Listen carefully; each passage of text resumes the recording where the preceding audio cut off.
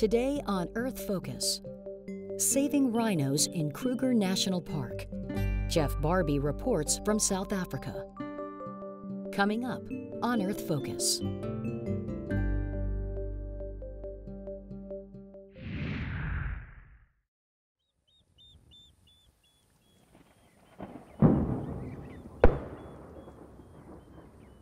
A rhino is shot for its horn every 7 hours in South Africa. The battle is between heavily armed poaching gangs from communities around the Kruger National Park and military-style ranger units using the latest technology. This new bush war took the country by surprise, but new tactics are starting to change the nature of the conflict. According to aerial counts, the park is home to around 12,000 rhinos, roughly half the world's remaining population. Julian Rademeyer is the author of the book Killing for Profit. He's traveled the globe in search of the facts behind the current rhino poaching crisis. Roughly 3,800 rhinos have been killed in South Africa alone since the current poaching crisis hit in 2008. By contrast, that's 10 times the number of rhinos that were killed in the preceding 27 years. Roughly 25 to 30 tons of rhino horn has gone out of the country to the black markets of Southeast Asia. And the killing seems unstoppable. Every single year we see a grim new record being set. The grim record for South Africa sits at 1,215 dead rhinos in last year alone. I don't think we're on top of it. I think it's going to get a lot worse before it gets any better. 3 days ago, poachers shot this rhino here in the Kruger National Park. Today, I'm with Kruger's version of the CSI, Crime Scene Investigations Unit, and they're here to find out exactly how this rhino was killed, what direction the bullets came from, and if possible, recover those bullets so that they lead to a successful prosecution in the courts. The trail of evidence must be robust, or else the poachers who are caught will simply walk away. According to the Worldwide Fund for Nature, in the last 2 years, more than 430 poachers have been arrested. But South African courts have only secured 25 high-level convictions. Poachers are shot on sight in many African countries, but South Africa does not allow the practice, and rangers who kill a poacher in a gun battle are sometimes arrested themselves. Opa David Manzini has worked for Kruger's Crime Scene Investigation Unit on more than 1,000 rhino poaching incidents. He searches the carcass with a metal detector to find the bullet so that it can hopefully lead to an arrest. If we find those exhibits, which is a bullet, we photograph it and mark it and put it in an exhibit bag and seal it. From there, we open a docket at the police station where the bullet will be sent to the ballistics. It's a long shot, but just like a murder scene, the unique markings on the bullet might be matched back to a rifle found later in a poacher's possession.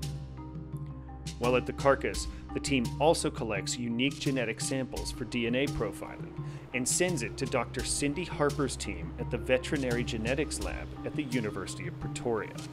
We developed a technique which allows us to do a fingerprint, DNA fingerprint of a rhinoceros horn directly from the horn. And of course that gives you the opportunity to match that horn back to a carcass that it came from.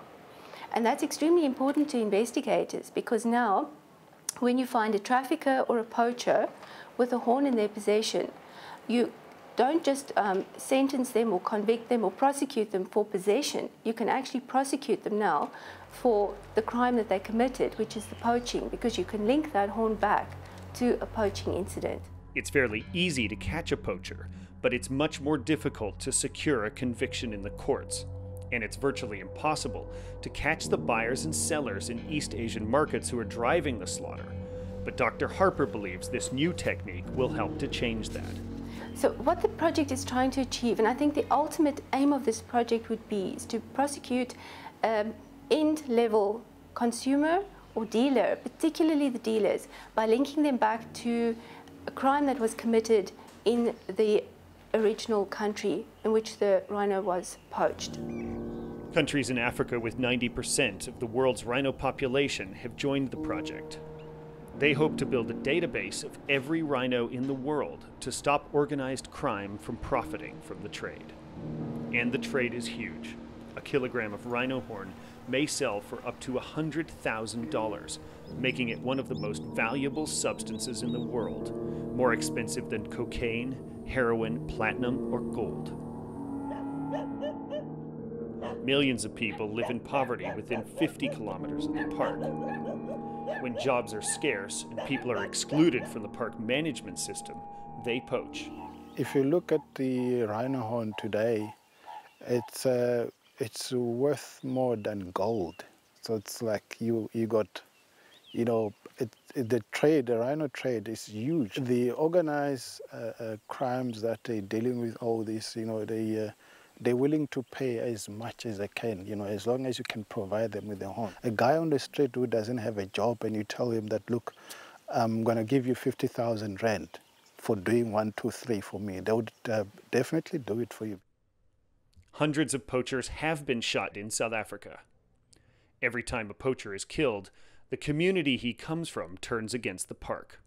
Ubisi, like many other officials, says the poaching will never be stopped by killing or arresting the poachers. There is always another to take that one's place. So the young people out there, they need to see this jewel that, okay, having a nature reserve or a Kruger National Park, it's to their advantage. Ubisi hopes that jobs like his will grow in number and start to employ more young people who otherwise would have joined the poachers. And one day they must come and take my job. I need somebody that's going to fill these shoes that I'm wearing now. It turns out that the person who may one day fill Ubisi's shoes may not be a man at all. On the far western boundary of Kruger's fence, right on the community front line, one project is starting to make a big difference. The man who started it is Warden Craig Spencer. He likes to think out of the box. But we're not going to police the problem away. We might be able to hold back the tide for a short period like we've done in the past. We buy ourselves a window of opportunity. But then when the pressure is off, we relax again. Now, here's the problem. Every time it comes back, it's twice as bad as it was the previous time, yet we're still using the same rusty old tools to fight that battle. One of the overlooked problems of rhino poaching is the massive injection of money into very poor communities. This money creates a false economy and destabilizes traditional income streams with drugs, prostitution, and a get-rich-quick mentality, explains Spencer. There's this Robin Hood perception that has developed. The crime syndicates have moved into the communities, and we've watched the social decay happen and the false economy develop. And this is the most frightening part of this entire rhino poaching thing. So we've got a high level of social decay, and a false economy has developed. Now, you can imagine those guys that were herding cattle yesterday are now driving fancy BMWs and watching TV on flat-screen televisions, and tomorrow there's no rhinos left. Are they going to say, oh, well, that's just too bad, I'll go back to grazing cattle? I think not. They're going to find another way to maintain that level of lifestyle.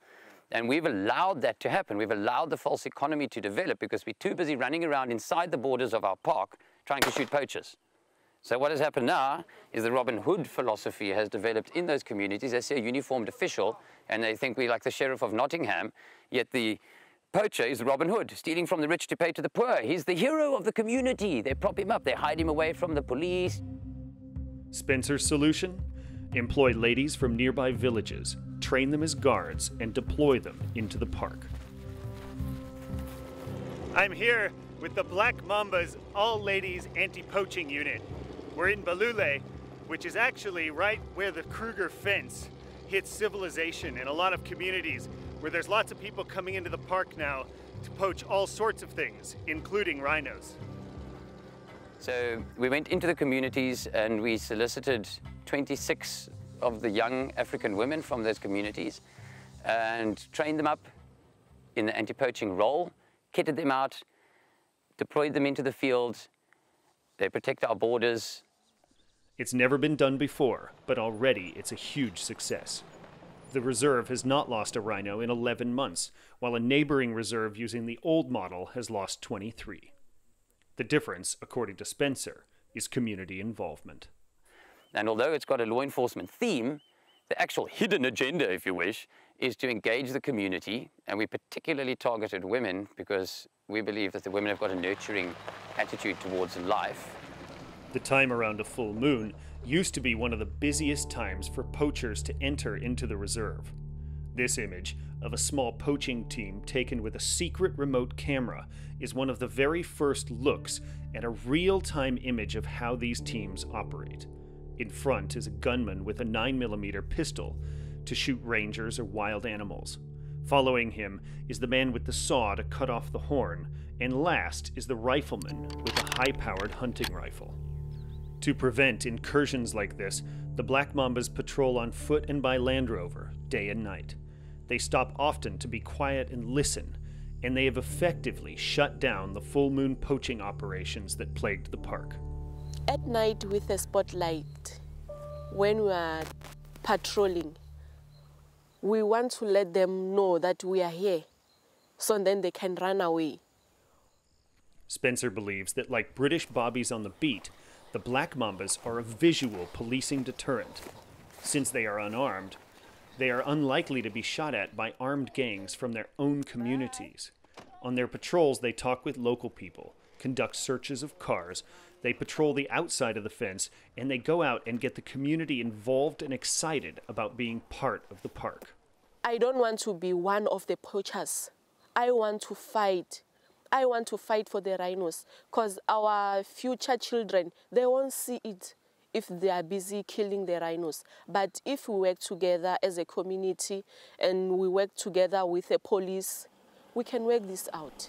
2 weeks ago at a roadblock like this one, a group of poachers was found hiding in the trunk of a car and promptly arrested.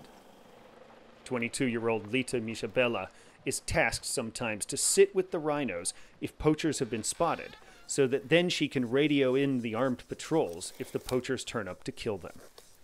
I think my responsibility is to protect those rhinos and to make sure that they are protected and other people may see it.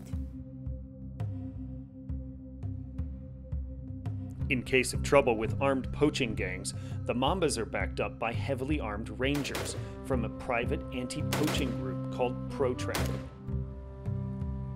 For now, it's mostly men who go through this intensive basic training course, learning bushfighting skills and how to handle firearms.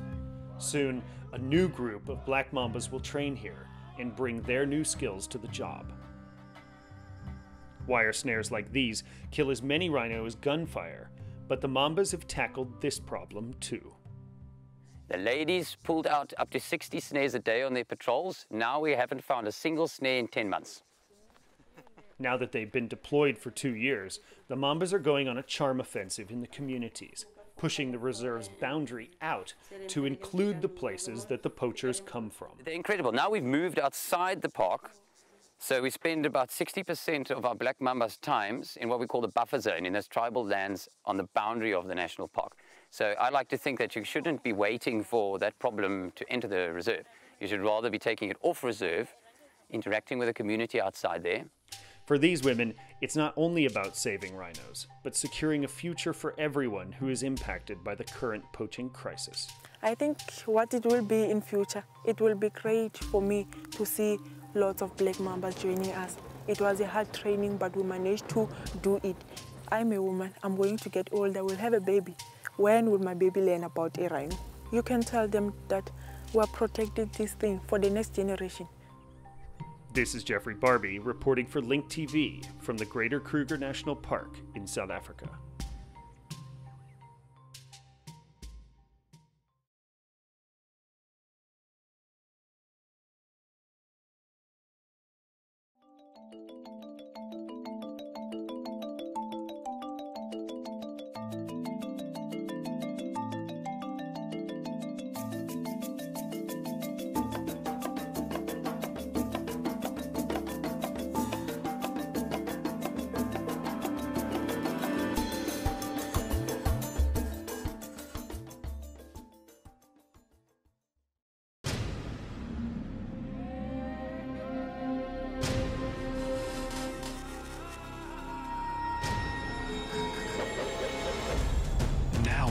Airwaves, a global channel of uncompromising stories, world news, documentaries, entertainment, and culture. Link TV connecting you to the world. For more information, visit linktv.org.